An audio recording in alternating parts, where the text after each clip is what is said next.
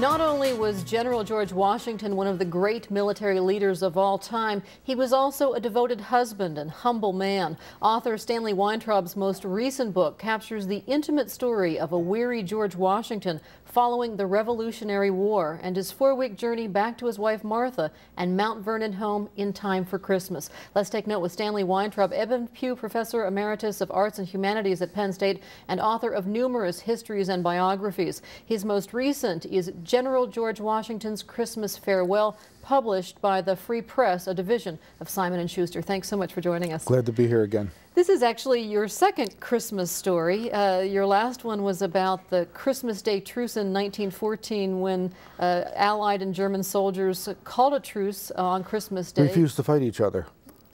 What was so remarkable about George Washington's 1783 Christmas that inspired you to write a book about it?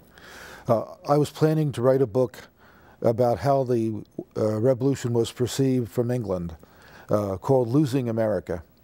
And I'm still planning on completing Losing America, but this was to be the end of the book, the end of the war, Washington returning home. And as I researched this, I realized that this was a book all by itself, that Washington began a journey home that was to change America completely from a military to a civilian republic, and that Washington would be considered one of the great men of the world for having relinquished power. And now George Washington's Christmas farewell when he resigned from head of the army is really his only farewell. Many people think that there was also a farewell after his 2 years in office as president. His two terms as president concluded with an address that he had published in a newspaper. It was not anything he actually uttered. The only farewell address that he actually gave before an audience, and possibly the greatest speech ever given by an American president, was his resignation as Commander-in-Chief of the Army in December 1783 at Annapolis to the Continental Congress. And that was only 2 days before Christmas. And now he movingly bade farewell to his officers and troops in Fraunces Tavern in New York. How difficult was it for him to say goodbye? We have to remember that the war began in 1775. Lexington and Concord was April 1775. We're now in December 1783. 8 years have passed. He has been at war for 8 years. He only visited Mount Vernon once in the whole 8 years of the war. His men were tired. He was tired. They were grateful that the war had finally ended. They knew they might never even see each other again, because this, after all, was a huge country, 1,600 miles long from Massachusetts to the end of Georgia. This would never happen again. At least they hoped it would never happen again. So these were men who had been part of his life for 8 years. You write, he didn't prepare a formal address because, quote, perhaps he could not trust his emotions to read one. We're talking about a very emotional farewell on both sides. He entered New York in a deal with the British that the British would leave as soon as he took control. The British had no idea he had so few soldiers left. He couldn't pay them. There wasn't any money offered by Congress. He had only 800 soldiers left. The general who led his army into New York, General Jackson, had to take a cut in rank to colonel because you couldn't be a general in charge of only 800 soldiers. So Washington's forces were very limited and not a group that could really fight out a war in New York. But they didn't have to. It was being relinquished to them. They traveled southward from upper New York, from Westchester County, down to the Battery. Washington was planning to take a barge across the Battery to New Jersey and then head home at the end of this. On December 4th, 1783, he met his troops, the officers, for the last time. In Fraunces Tavern, he had arranged for this. He had paid for a buffet of cold meat and wine to serve to them. They gathered about. None of them were eager to drink the wine, to eat the buffet that was prepared. Washington broke down as he spoke to them. He finally said to them that he can't possibly greet each of them individually. Would they come up one by one so he could shake them by the hand and say his farewell. And they wept. Washington wept.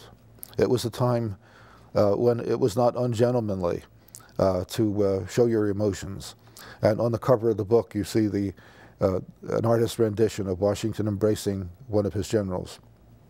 You mentioned that there was no pay for the soldiers, and in fact, General Washington was offered what would have been $500 a month and refused it. In fact, he didn't draw a salary throughout his command. Washington didn't want to make it seem as if his ambitions to be commander-in-chief of the Army had any kind of monetary value. He was doing this out of patriotism. He was doing this for the country. He said he only wanted his expenses paid, and he would relinquish the commander job as soon as the war was over. Nobody thought that this was really going to happen. After all, you don't relinquish power. At least at that time one didn't. And when the Pennsylvania painter Benjamin West, who was the historical painter for George III, told the king that Washington planned to go back to becoming a farmer in Virginia, the king scoffed. He said, nobody does that. If Washington does that, he'll be the greatest man in the world. And in fact, King George III said he was the greatest character of our age. And also it was said that if he had remained in charge of the Army, that he would have virtually been a king. He could have been king had he wanted to be. That wasn't what he was fighting for.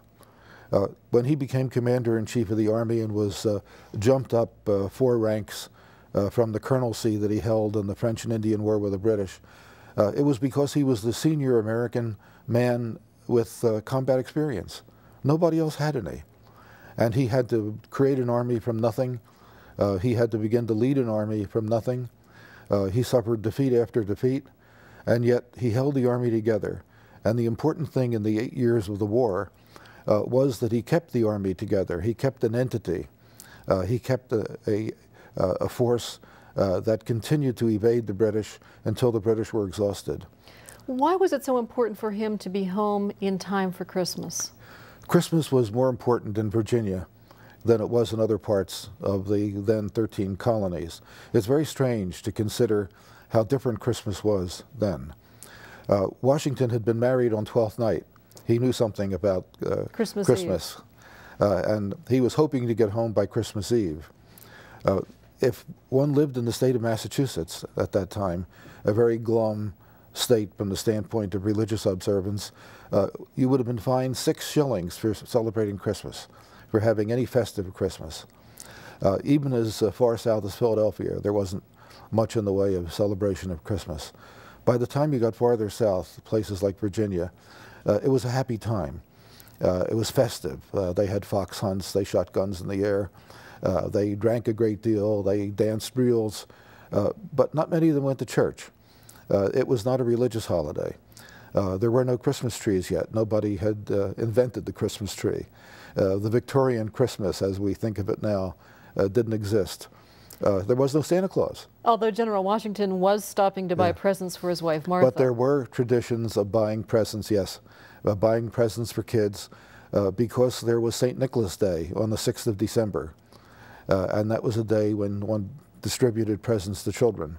And gradually, St. Nicholas Day got conflated with Christmas Day. And so Christmas became a gift-giving day.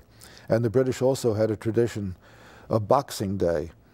Boxing Day was the day when you gave a Christmas box to your servants.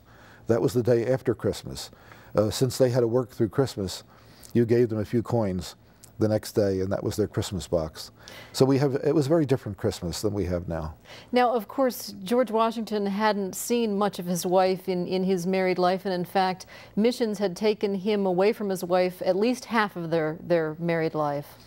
He did get to see her because she traveled to visit him off and on during the Revolution. And curiously enough, that expense account that Washington kept included reimbursement for Martha Washington's trips to see him. I don't know if officers could get away with anything like that today, but they were willing to grant him anything. Finally, though, in mid-October, when they were near Princeton, he told his wife it was time to go home. The snows were bound to come soon. She might never make it home for Christmas, and he hoped to see her there at Christmas. And he had every intention of getting home But on December 4th, he was at Fraunces Tavern saying goodbye, and he had no idea how long it would take him to get to Virginia. After all, it was horse and wagon, horse, barge, weather. There were all kinds of things that could happen to make it impossible, but he made it. Now, you describe him in your book as a humble man and a loyal patriot with a deep commitment to his family. What does that 4-week journey that George Washington took add to our understanding of who George Washington, the man, was? Washington was being called by the press and in fact around the world because of his desire to go home and be a civilian, to be a gentleman farmer again at Mount Vernon, the new Cincinnatus. Cincinnatus had been a Roman consul who had been dictator of Rome and then resigned in order to go back to his farm. But Rome needed him and called him back several times. Washington didn't want to be called back, yet he discovered on his trip home the adulation everywhere he went, the disunity he saw everywhere he went, that he was still needed. He had begun to write a speech to the Congress in which he would indicate that he was finished with public service. He was 52. That was, again, getting old for his time, and he wanted to go back to being a civilian. But when he got to Annapolis, he began to correct his draft, and I noted in the book that he had said he was offering an affectionate and final farewell to the Congress, and that he was taking ultimate leave of public service. He crossed those lines out. He understood that he might be needed again, just as Cincinnatus was needed again. And as people saw him in the flesh on his trip back through New Jersey, through Philadelphia, through Wilmington, and into Maryland, he was a godlike figure to them. He was 6'4". The average American male was 5'6" or 5'7" at best. He literally was godlike to them in every way, in dignity, in manner, and in size. With just a couple of seconds remaining, what ultimately did George Washington leave to us in terms of American democratic leadership? He left us a civilian society. He left us a society in which the military takes its orders from civilians. And on that note, we're out of time. Thank you so much for being with us. We've been talking with Stanley Weintraubs, who is author of General Washington's Christmas Farewell, published by the Free Press. For Take Note, I'm Patty Satalia.